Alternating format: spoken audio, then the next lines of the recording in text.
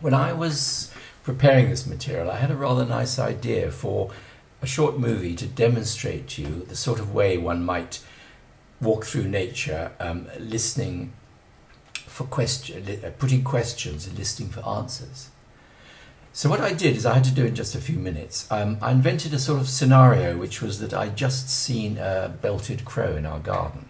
Now that is an unusual occurrence, so I said, is this giving me a message, this belted crow? And the symbolism of the belted crow, a bit like the magpie, is sort of a bit of a trickster figure. So, interesting idea. Let's have that question in our mind and I'll walk you around the garden. And I walked down the path and then there were two sticks crossed over like that. I put them there. Oh look, two sticks. They weren't there this morning. I wonder if that's telling us something. I wonder what it tells us. It could be a kiss from Mother Nature saying welcome. Or it could be don't go here. How do I tell? Well, I'm just going to sort of stand here and hold that for a moment in my mind. I think it's saying don't go down this path. I wonder why. I wonder if there's something dangerous there. I don't know. Anyway, let's go the other way. So we walk down the other path and we discover a tree with wonderful coloured leaves that look like they're on fire. And wow. Now that provides the answer. It was telling us don't go down this path, go down the other one because we'll find something interesting. Nice. Okay, and then I realised I can't use that. Can you see why?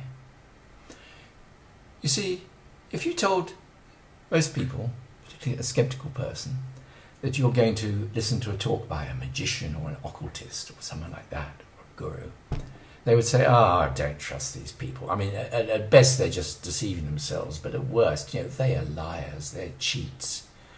They will make up stories, tell you lies to deceive you, to try to make you think like them. They will fake evidence, That's exactly what I just did.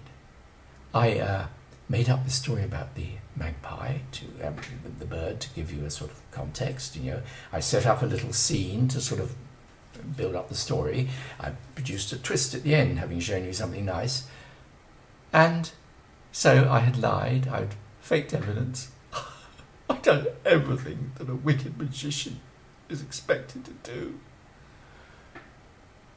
And I thought, well, this is really unfair.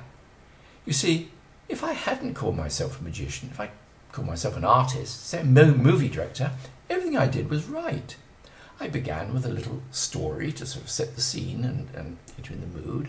I set up a little scene which we could go and discover, and then that led me up to showing you something beautiful, these leaves, and there was a twist back to the beginning and it was all explained. Nice.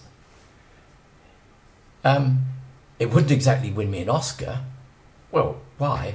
Well, because there wasn't enough imagination in it. It wasn't that good. But you see the cruelty that if I was a novelist or an artist or something, and I use my imagination, I present you with something wonderful, that's terrific. People applaud. But if a magician or an occultist does the same thing, he's lying, it's mad, he's using tricks, he's trying to deceive you.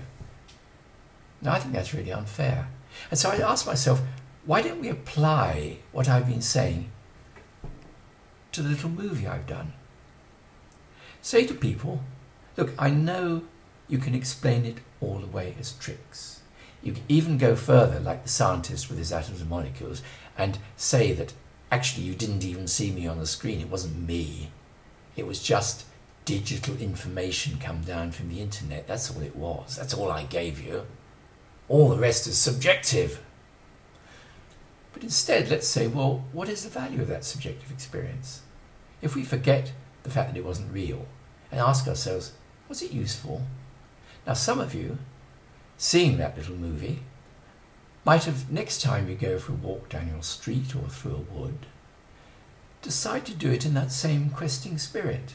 Let's ask the world around us questions. Let's look and listen for answers. And you might find that it made the walk more interesting. It gave you a good experience. In which case, I would say that my movie, for all the deception and fraud and lies in it, actually was valuable. It was something worthwhile. I've given you a little bit of magic that makes your life bigger, better, more interesting. And that, I think, is what matters.